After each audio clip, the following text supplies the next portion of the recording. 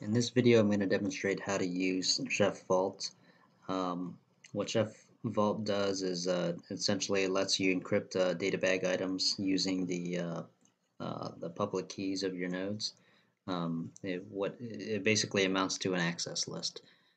There's a few prerequisites on the top right here. I've already run these commands, so I'm not gonna run them now. But I'll leave these in the comments for you to copy if you need them. What it does is basically just installs the Chef Vault gem, downloads this Chef Vault cookbook from the marketplace, and then let's go ahead and create the vault. Creating a temp directory called vault test, where I'm going to store these keys. The vault file is dev_secrets.json.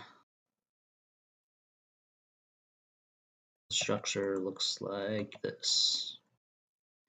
So the ID is dev secret, so that's going to be the vault name. What I'm storing here is a SQL password, an application password, and an SSL cert. So SSL cert's empty right now. I'm going to show you how I do that. So I'm going to create this private key, and it's saved as ssl.key. Then I'm going to base64 encode it, and I'm stripping out the line breaks with this switch here. So the encoded SSL cert looks like this.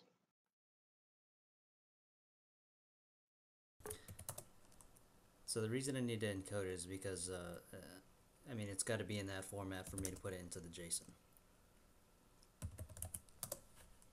Alright, so just paste that in there. Obviously, the multi-line string isn't gonna work, so base64 encode is the way that I've just always done it. Okay, so we have this dev_secrets.json file, so that's ready to be uploaded to the vault. Before I can do that, I need to create a data bag that the vault is that vault item is stored in. So knife data bag create vault_demo, and then knife vault create, then the data bag name, and then the vault item name, and then it's --json dev secrets.json. This search the search parameter, basically this is providing the this determines the nodes that will be able to access this vault. So in this case, everything that has the Chef environment AWS will be able to read the vault.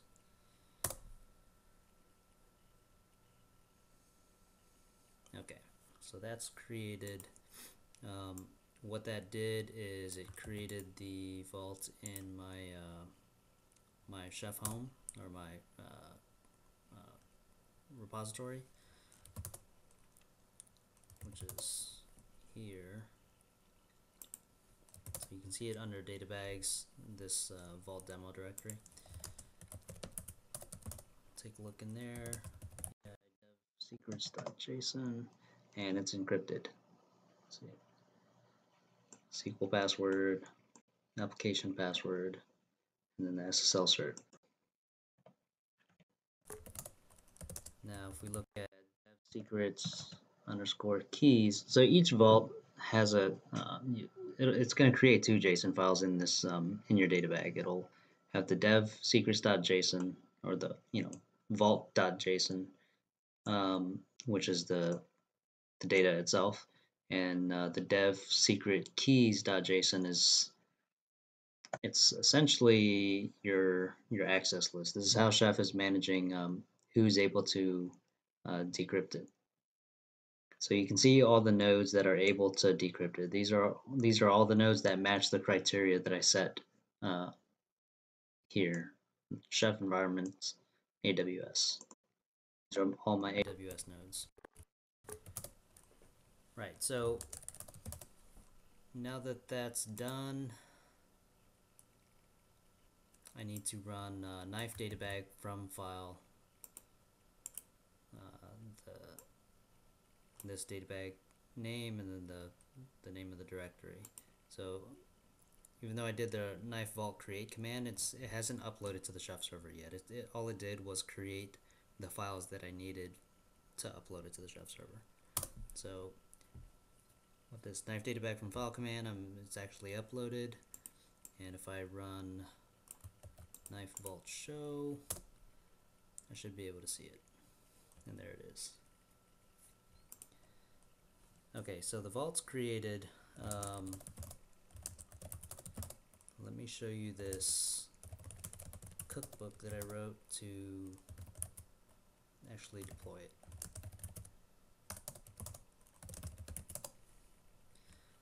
So this cookbook's just called test vault. There's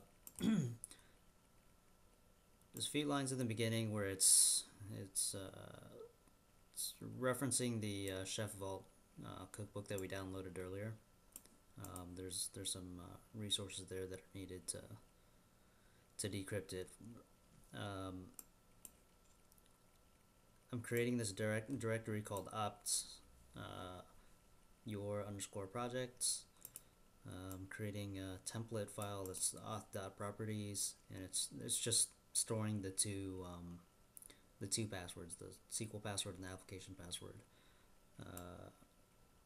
This other template file is going to store the PEM file, server.pem, right? And you can see for this server.pem one, it's base64 decoding it. See, base64.decode 64 secrets, yada yada. And if you look at the auth.properties, that's pretty straightforward. And if you look at server.pem, same thing. Right? So that's the cookbook. Let me deploy this on an AWS server. Oh, whoops.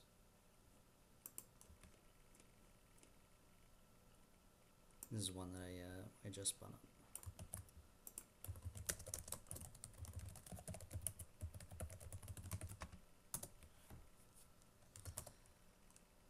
Okay. So there's nothing in opt right now. Chef client -o recipe. What did I call that? Test vault.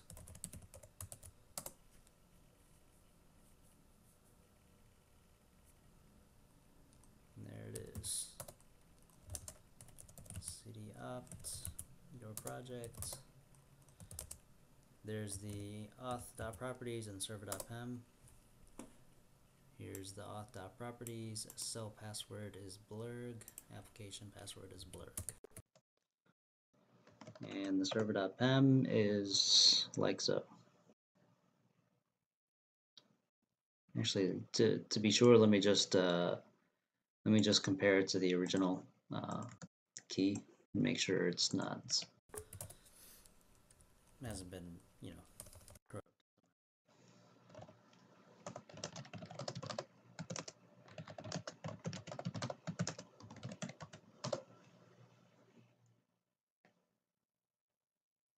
Does that look right? Yep. And that's all there is to it. I'm gonna leave these commands in the comments, so if anybody wants them, you can grab them. I think I showed everything in the cookbook, so if you need to grab that, you can probably just pause the video and jot that down. It's not too many lines there, so thanks for listening, and stay tuned for the next video.